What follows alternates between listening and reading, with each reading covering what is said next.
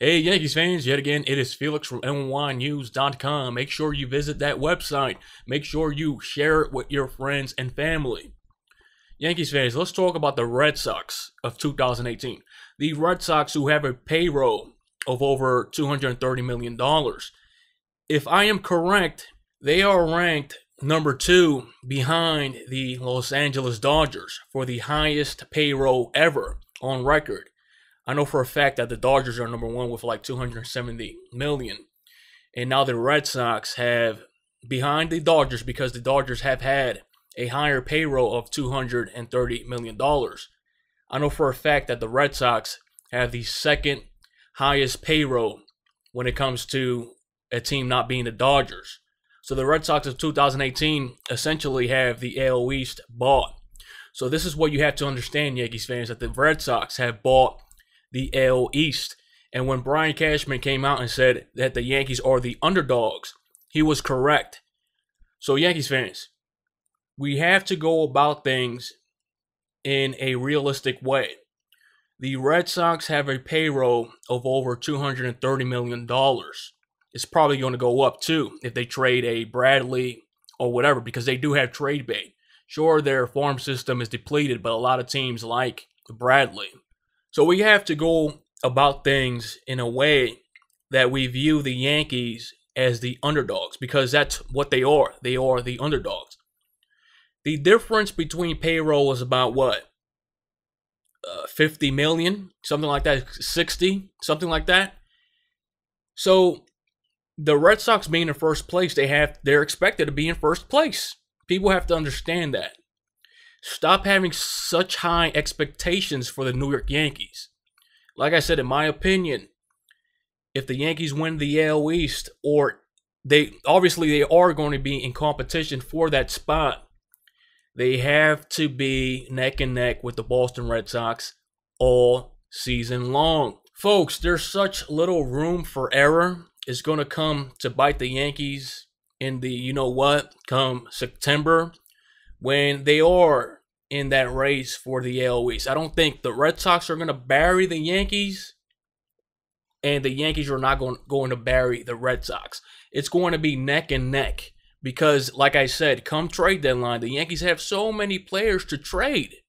If they don't upgrade their team in a way where they're literally ride-ins for the World Series, then I don't know what's happening. Okay, so the Yankees, we know the Yankees are going to be contenders.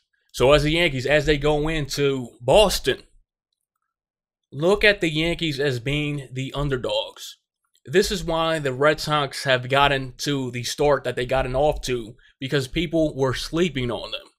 People were saying, oh my God, the Red Sox are going to be horrible. You even had David Ortiz come out and say, hey, the Yankees are going to just destroy everybody from out the gate.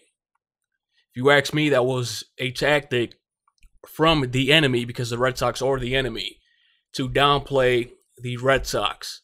But no, Yankees fans, you guys know, if you follow my channel, I have told you, do not sleep on the Red Sox. Even Brian Cashman came out and told Yankees fans, the Yankees are the underdogs, and they still are. So with that said, Yankees fans, like I said, if the Yankees have a bad series, I think they are, because their team chemistry is not in sync yet. And I think they will come together once they hit Detroit. I think they'll just sweep the Tigers. But don't expect the Yankees to have a great series up there in Boston. Like I said, they have a rookie manager, and sometimes it takes a while for a team to mesh. And I know what some people are going to say, oh, the Red Sox have a rookie manager as well. But guess what? That rookie manager has gotten his team off to a 8-1 start. And again, to mention the fact that the Red Sox have a payroll of $230-something million, that helps as well. So yeah, when we come to the realization, as of now, the Yankees, they are going to be competing with the Red Sox all season long. I don't know where this came from, that the Red Sox were suddenly trash. We saw it said all off season long. People slept on the Red Sox.